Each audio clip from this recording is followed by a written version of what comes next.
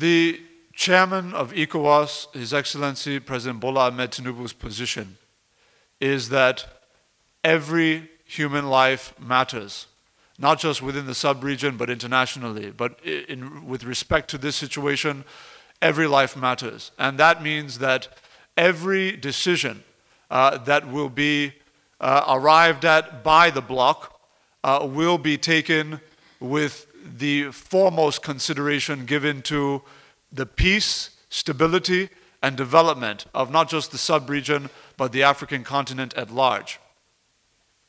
It's extremely important. This is a concern that has been raised in the public domain over the course of the last few days, and so I want to pay special attention to this. It is extremely important that we recognize the difference and report the difference between the agreement between two sovereign, constitutionally governed nation states and a situation in which one sovereign, constitutionally governed nation state is now dealing with a state that is said to be governed or ruled by a military junta which had taken power essentially by force or by extra-constitutional means. The question would now be, can you say that a pre-existing agreement between two legitimate authorities would still stand between one legitimate authority and the other being illegitimate? This is the concern, given that example you've raised. Further to that point, recognize also that no move taken by the Nigerian government, for example, as part of the regional bloc, has been taken in isolation. What I mean by that is that the Nigerian government has acted on the authority provided by the consensus position taken by the bloc itself, by all members of the ECOWAS heads of state, concerning financial sanctions and many others. I can also report that following the expiration of the deadline of the ultimatum and standing on the pre-existing consensus position of financial sanctions meted out on the military junta in Niger Republic by the bloc of ECOWAS heads of state, His Excellency President Bola Ahmed Tinubu has ordered an additional slate of financial sanctions through the Central Bank of Nigeria on entities and individuals related to or involved with the military junta in Niger Republic.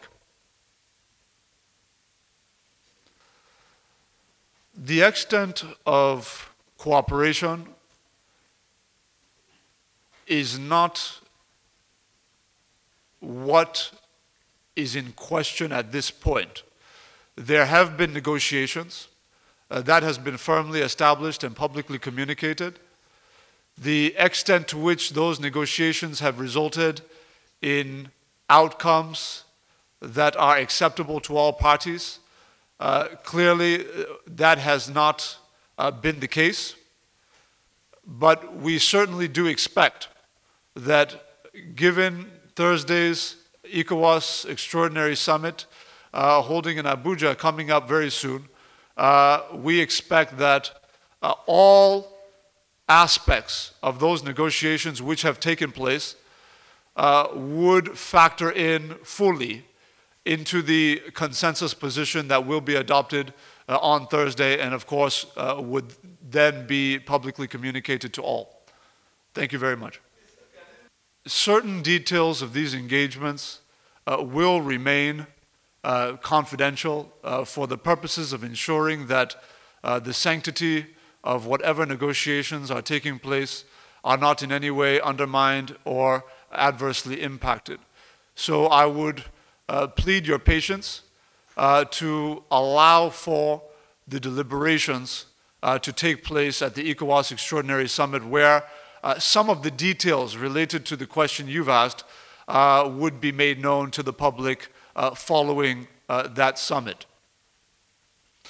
we have been, let me phrase it this way.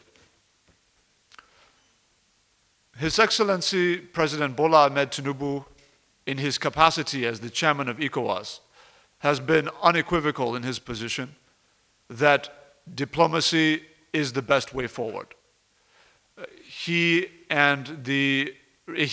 representing the consensus position of the ECOWAS heads of state, he has communicated clearly that he, along with his colleagues in the bloc, would prefer a resolution that was obtained through diplomatic means, through peaceful means, rather than any other. And that will be a position that is maintained going forward, pending any other resolution that may or may not result from the ECOWAS Extraordinary Summit holding on Thursday.